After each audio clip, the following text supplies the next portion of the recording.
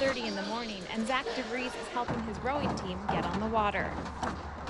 The early mornings don't bother him, but sunrise on the lake isn't what inspired him to start. And it was during the Beijing Olympics, and I watched the Canada men's 8, heavyweight men's 8, and they won gold, and that sort of just started getting me a little interested.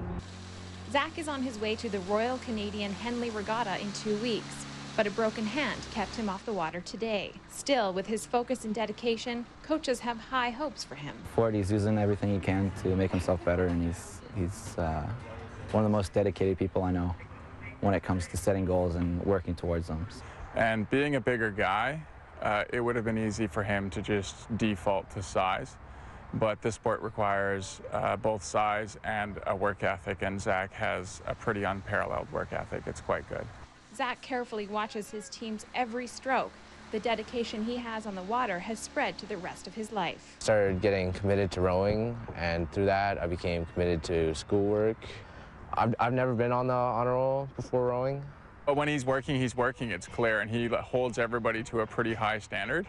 And so when he works, he does a really good job of leadership just through example. An excellent athlete, student, and emerging leader, Zac De Vries is truly an amazing kid.